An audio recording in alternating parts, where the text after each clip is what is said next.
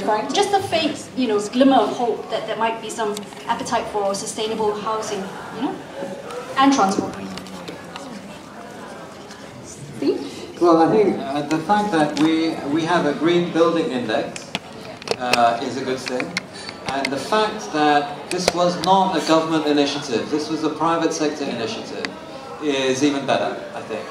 So, but you know what developers are like, they're kind of wedded to a certain cultural way of thinking, and that's going to be hard, but I think that will come.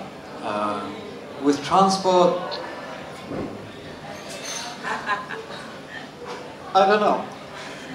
There are a bunch of us, we're experimenting. We've actually just ordered a bunch of electric bicycles from China, and we're going to try and start commuting. I know we talked about this. Try and start using bicycles a bit more. But I'm quite scared. But look at Singapore. Singapore, you can cycle anywhere, and not only are they one of the greenest cities on the planet, they're making it even greener. So they've gone from a garden city to a city in a garden. I mean, what a brilliant concept. And in fact, they're going to try and go later for a city in a rainforest, which is a mind-blowing concept. So, can human beings exist in an urban setting along with a kind of rainforesty ecosystem? I mean, wow. That would be really cool, if they can pull it off. It is actually possible to buy sport in Kuala. Sorry, it is actually possible? It is possible. Yeah. To cycle. Yeah, you've done it for many years. I've never had a car, and I've always cycled ever since my first job. But that was before LDP became LDP. But because I did start then, you sort of develop this consciousness about how you are, where you are on a bike. So I think I'm comfortable with it. But I think for a lot of new people, new bikers will be kind of difficult. It is. It's really scary because it's not a bike-friendly road. We don't have bike-friendly highways.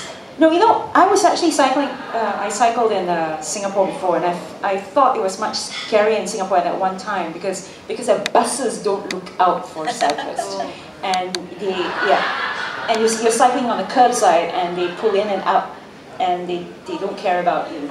So but what was I going to say? I forgot.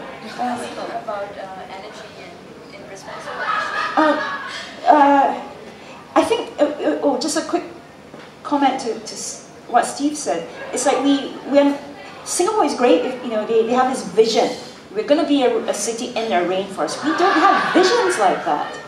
So we're not thinking of what outcome we want, and so working backwards, or what we need to put in place to have that outcome. We're not thinking about what we want.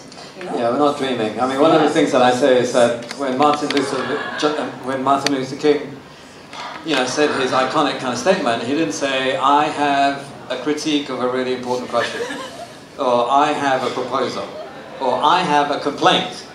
He didn't say that. He said, "I have a dream," and we are really lacking dreamers.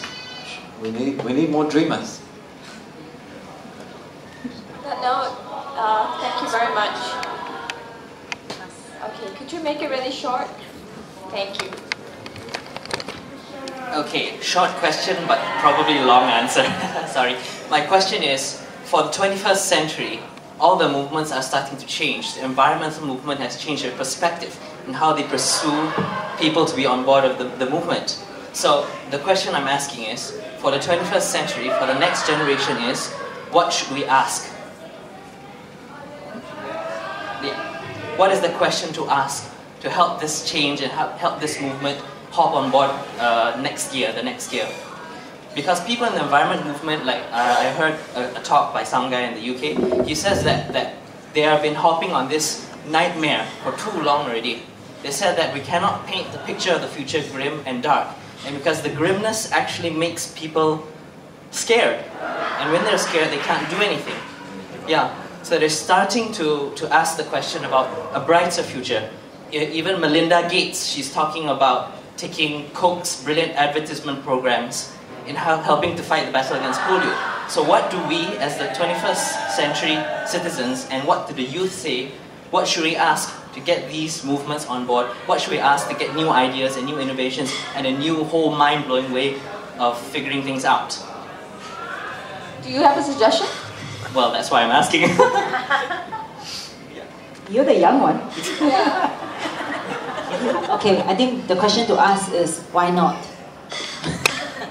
You know, a lot of people are going to say things that it's impossible, things that there's, you know, probably not. I don't know what is the question to ask actually, but I think it's good to ask why not. You know, if things doesn't happen, you just ask why not. You know, and then you probably get some inspiration. That's how we get our inspiration. We always ask why not. Any other questions, Sumei or Steve, that you think we could be asking to kind of, you know, push the environmental movement up to the next gear? Yeah, I think positive is better than negative. I think that's kind of what I was saying about environmentalism, is that, you know, saying, hey, no, don't do this, don't do that. So messaging is quite good, but we need more than messaging. We need kind of slippery kind of direction things. So just like the environmental movement, you know, relies on